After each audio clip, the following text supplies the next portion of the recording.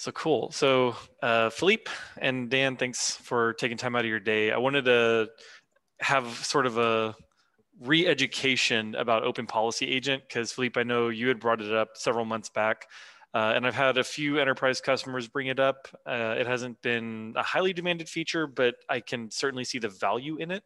And so I think that it probably makes sense to restart those discussions about how we can maybe start iterating towards an experience that leverages OPA. So I think what would be helpful is if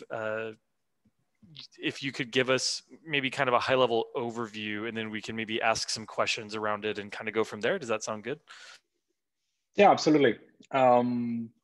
So the first thing that we have to clarify is what OPA means for compliance, because it can mean a lot of different things. You can use OPA as a kind of gate, but you can use OPA OC in live environment like cloud native environments. There is something called Gatekeeper, where, for example, if you use Kubernetes admission controllers, you can intercept some request to the Kubernetes API and use OPA to validate the request before creating or updating any resource. This is extremely far from what you can do within the pipeline, for example, to gate something that is not fulfilling your requirements or your policies. So I guess we need to narrow down the scope of that meeting to the later part. So what can happen in the pipeline, for example. We can always run the scope later on, but I think we should start with that. Sounds good? Yep, sorry, I think Dan and I are just syncing up on notes. All right, thanks for taking the notes. I've been doing that for the last 2 weeks, and I can't feel my fingers anymore. Yeah, so as I think I understood your point, you're saying that we should try to narrow the focus of this discussion to like what type of use case are we trying to solve for with it? Is that right? Yeah, absolutely, because OPA is absolutely agnostic. Mm-hmm. And if you take a look at the documentation, for example, there is a part with where is that, integrating OPA. There's let me find this page for you, the ecosystem that will give you a good overview. So I'm going to share my screen now. That's going to be easier to talk to my point. So hopefully you can see the OPA ecosystem on my screen. You can see that we have a very, very large variety of integrations.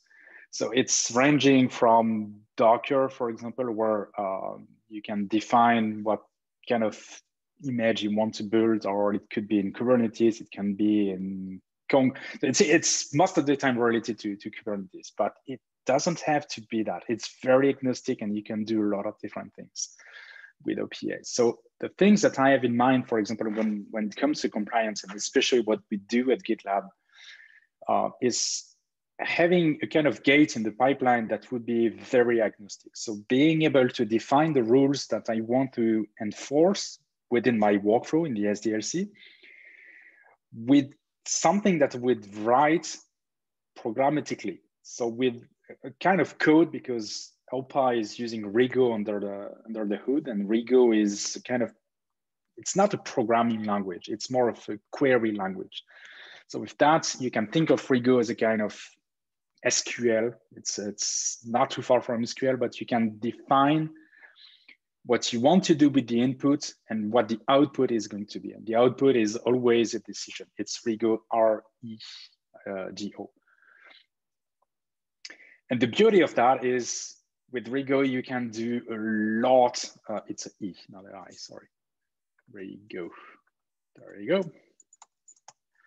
Cool, thank you. The beauty behind this is it's limitless. Compared to a UI where you want to define the policy, where you need to follow exactly what the UI is going to constrain you to, Rego is very powerful and very flexible compared to that, because you can define functions that you can reuse in many different contexts. Like, for example, if you want to say, I want to make sure that an admin is doing this or that, When we say admin, it could be a lot of things. But with Rigo, you can define admin based on some input. And I'm not sure, by the way, if you're aware of OPA is working. So I'm going to share my screen again so that we can make that very clear. So that's the basic principle of OPA. You can have two different ways of using OPA, but this one is the main one, where you have a service and the service is going to query OPA for a decision. It could be a query on the live service, or it could be something directly in the pipeline. You don't have to have OPA, for example, up and running in the pipeline to take a decision. It can be something very standalone. And OPA is going to take decision based on two things. First of all, the policy that you define. So Rigo is the language that I've been mentioning. So this is how you define actually the policies that you want to enforce.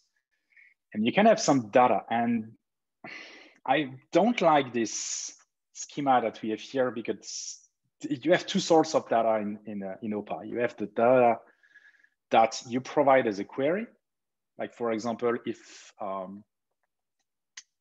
I want to create an image and deploy that image in my pipeline, I want to make sure that this image doesn't have any critical vulnerabilities, for example. That's something that you can do very easily with OPA. That's the input. So that's one side of the data that you can use with OPA.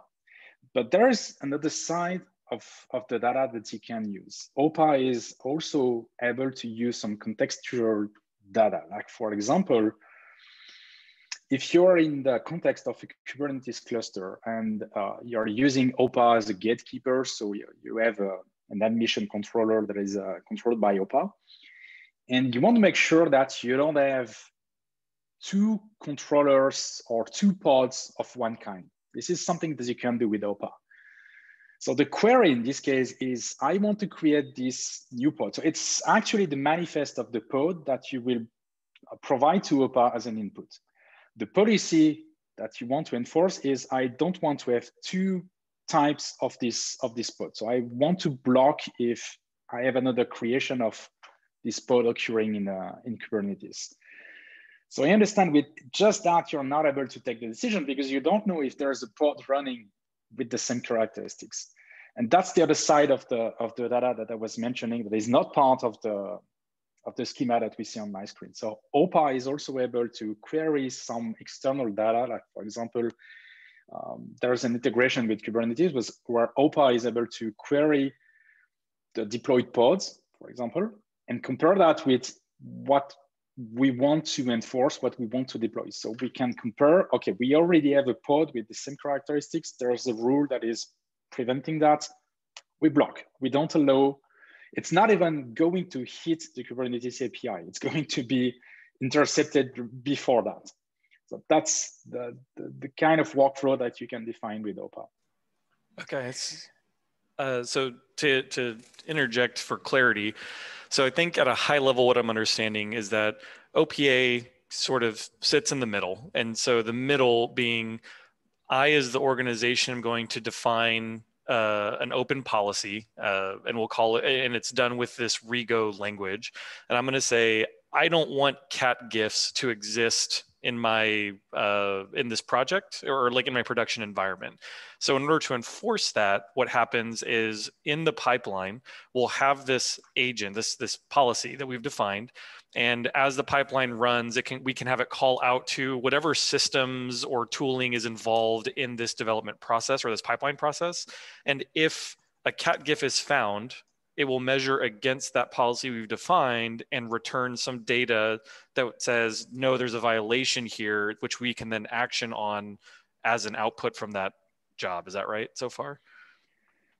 That is absolutely right. I'm going to paste in the chat a URL. That's the OPA Docker image that you can use directly in the pipeline. So you don't even have to use a kind of OPA service in this case if you want to create this kind of workflow.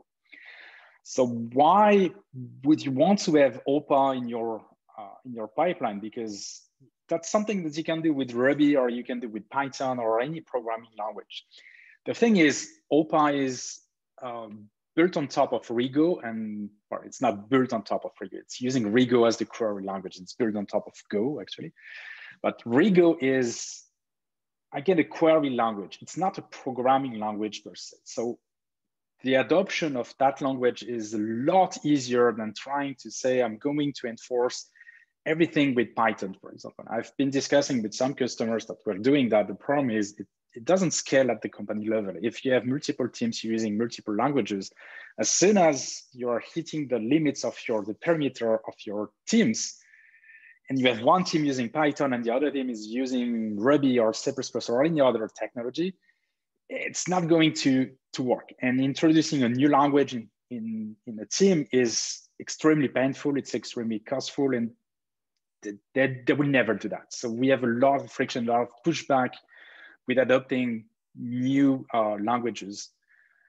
But again, Rego is not a new programming language. So the adoption is very easy, and you can define things in a way that is extremely readable for someone who doesn't know anything about Rego. Once you start reading the policies, if you don't have too many functions, it's pretty straightforward to understand what's going on and what you want to enforce in there.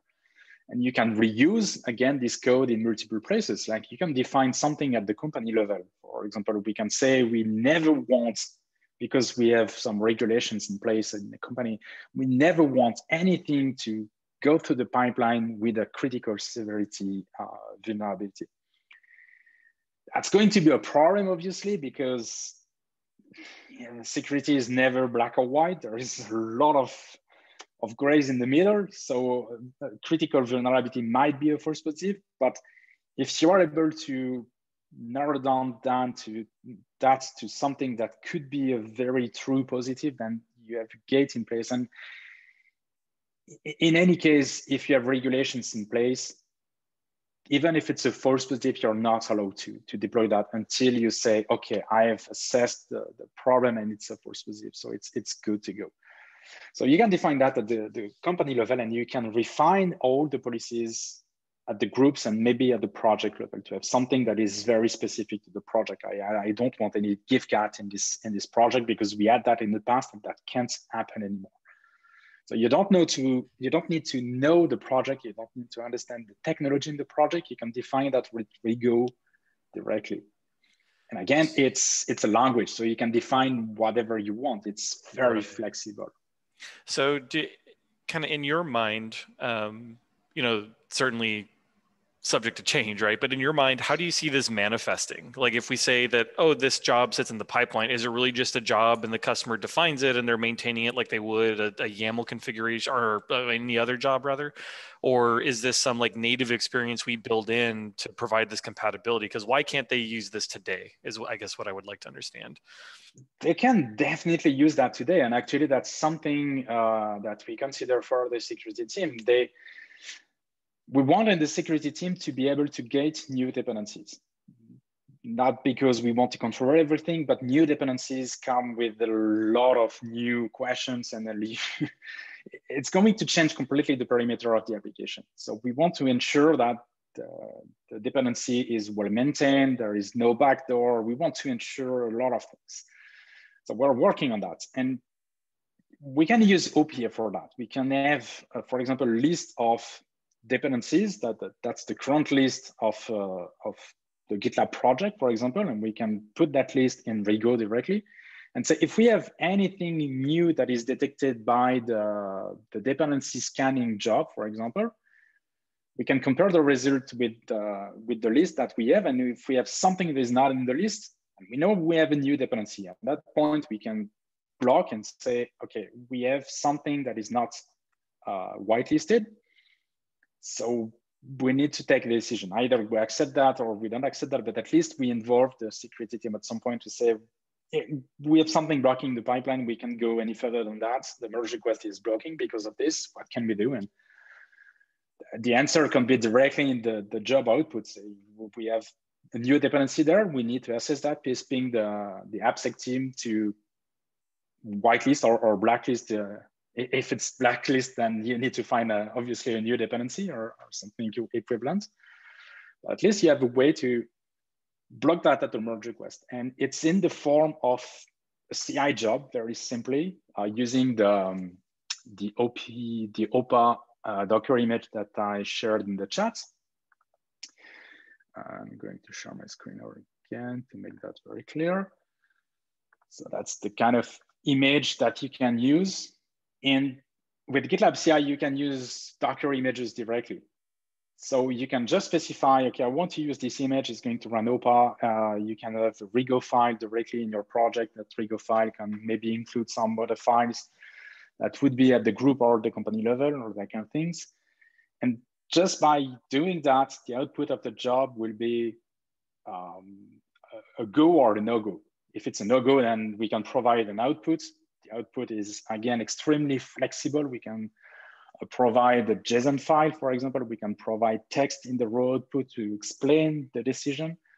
But based on that, we can use this JSON output file also as an input for something that we would have in GitLab. That's something that we have discussed together, I guess, 6 months ago, where GitLab would be able to parse this file and have something very agnostic in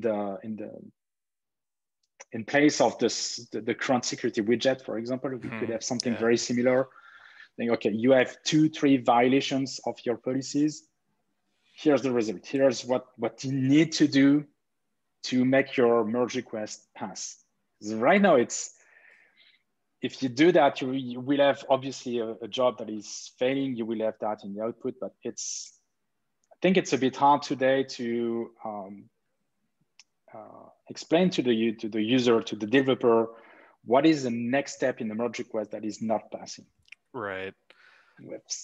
It could be the pipeline, it could be a security gate, it could be a license gate. We have multiple gates at different levels, different places in the merge request, and we don't have, okay, you did 90% good, but you still need to do this action, and this action to get through your merge request. And if you see exactly this path in the future, you can anticipate a bit and you can see, oh, the last action is actually, I need to involve someone from the security team. So you can start pinging right away someone from the security team to say, I'm going to need you for this last step. Because right now what we do is it's blocking. So you unblock and then you block again on the next point. You have no visibility on the number of remaining points most of the time. So that's a bit on something that we need to improve. Okay, so I think what I'm understanding then is, customers can use this today, and they are, and I think we're even using it, is what I think I took away from that. But I think what's missing is the experience where GitLab provides some mechanism by which to say, give us that Rego policy that you've defined so that we can ingest that information to both provide a list, maybe for things like you've described for developers, say, hey, like for this merge request, here are the things that have to happen for this to succeed. And then also show how that list is being progressed through as certain requirements are met. So maybe some sort of like, as the output is occurring from that Rego policy, ingest that to then update this widget in the merge request view to show them that data. That's a rough idea, but does that sound right? Yeah, absolutely. Okay. There's one last thing that we haven't covered, one use case. And again, I'm going to share my screen to make that a bit easier to explain. The title is very generic. I'm sorry for that, but you will get the idea very soon. There's something that we could do as well. I don't know yet if we have some use cases, but talking to some customers, I have the feeling that it could be useful for them. We could have an OPA server running within GitLab. So we've seen that we can have OPA running in Kubernetes to get things. We can have OPA running in the pipeline. So it's not really running, it's a server that is running. The job is spun off, it's going to run and it's going to die, and you have the results and nothing exists anymore. There is this third option where you would have an OPA integration within GitLab with a server running that you can query, and you can feed this server with some inputs of any kind. Like your application would be able to query GitLab to see if this user, for example, is able to do this or that and that. That's a very common scenario with the open policy agent. We're just facilitating that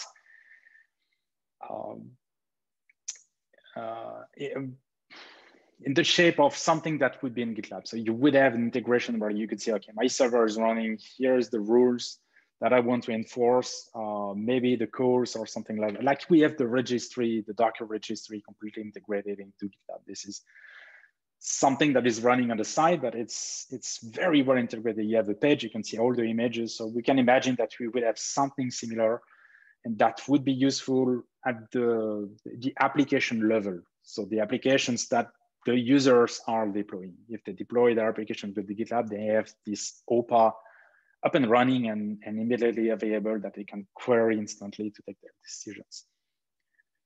That's a bit far from the scope of this topic, but at least you have a very good overview of everything that you can do with OPA today.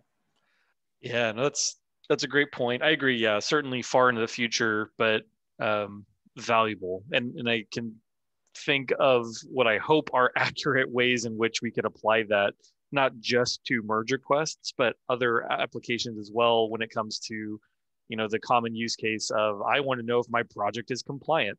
So being able to maybe define project level policies where we're not just looking at a pipeline, but like, could we define what a compliant project looks like with OPA and provide a mechanism to then report on that and give customers the ability to pull that policy against a certain project to say, is this compliant based on some standard we've defined? Does that sound like a feasible application in the future? Yes. Yeah, I absolutely. And again, I think the main advantage of using OPA is this agnostic layer that you would add to anything related to policies in your projects. You have to keep that in mind. You can share a lot of things and define everything without going very deep in the project's technologies. Like, again, if I want to ensure, because my regulation is asking me to make sure that an admin can do this or that and that, the way you define an admin is not tied to the way you define that into your application. Your application will be responsible of providing a way to OPA to understand what an admin is. So OPA is not reading anything but JSON. You need to provide JSON as an input. So you put the responsibility of providing the data in the right format. You defer that responsibility to the developers, to the projects directly. Mm-hmm. And you can stay at your compliance level very high and say, okay, give me that and that. Like, for example, the dependencies, the dependency gate.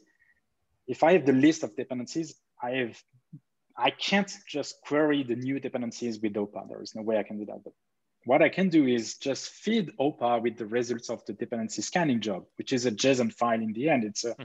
It's a report. So I can read this JSON file and extract only what I want. So I can go to packages, dependencies, etc., and extract the names. That's something that I've been working on. There is a POC somewhere that I can retrieve. You can extract exactly what you want. And once you have this list of dependencies, then you can compare that. It's, again, a query language, so you can do whatever you want. But I have nothing in OPA that will read a file, that will open a gemfile.log and do some crazy stuff.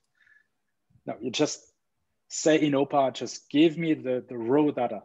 I want data and that's it. I want JSON and that's it. I can't query anything. That's why it's also so super popular, because you have this abstraction layer where you can define things in the same way, whatever technology you are using. So if you have a Python project and a Rebrew project, the OPA rules are going to be exactly the same. Right. Okay.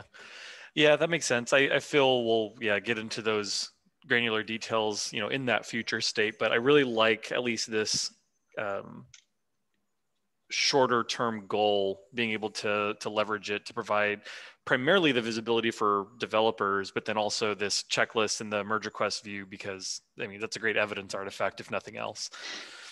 So I see we're at time. Were there any last comments or questions? Maybe Dan, you've been very diligent and helpful with the notes, so thank you for that.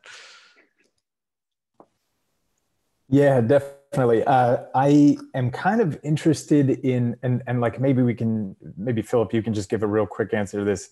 Uh, does this Rego query language, does that effectively end up being pseudocode? Like, how do we translate that to, like, let's use a very specific example. This project is compliant based on one policy rule, which is our merge request approval setup. We're merger approval on this merger request, and then it passes. I just I'm sure we could define that in Rego, but I'm wondering how we translate that to actually sort of retrieving that data from the GitLab context specifically. Like how easy, or I guess, do you have like sort of a conception already of what that would look like? Yeah, that's a great question, and that brings me back to the point where Rego or OPA is not able to do anything but take decisions. So if you want to query GitLab to get any data about the merge request, like for example, you don't allow developers within the certain group to create certain merge requests, for example. That's the kind of policy that you could have. You have a portion of code that you never want to be touched by any team other than this super high level team, the team A, for example. So OPA is not able to do that directly. You will have to provide OPA with a JSON file that is presenting the data that will say, okay, here's the merge request. And that merge request, that could be, the representation could be exactly what the GitLab API is providing to you. For example, when you query the GitLab API, you get a JSON file in results. And you can query this JSON file pretty much like you would do with JQ if you know the JSON query, this CLI tool, with the dots and everything. That's exactly what you would do with Rego.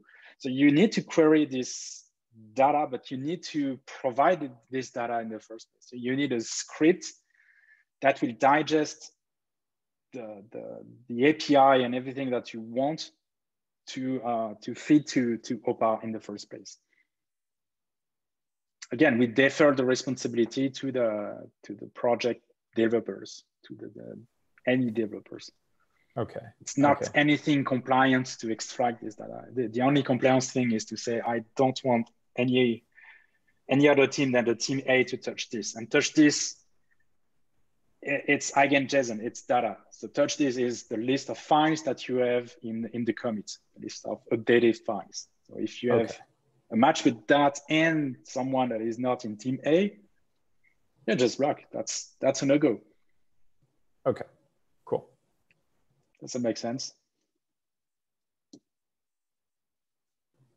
Yeah, I think so. So I imagine we'll have some follow-ups to this, but now we're at real time. So Philippe, thanks as always. This was a very insightful and helpful conversation. Dan and I will sync up and be sure to follow up with you with what I'm sure will be more questions. Of course. If you need anything, please feel free to reach out with me on Slack. We'll be happy to help with that. I don't have a lot of experience with OPA, but more than us.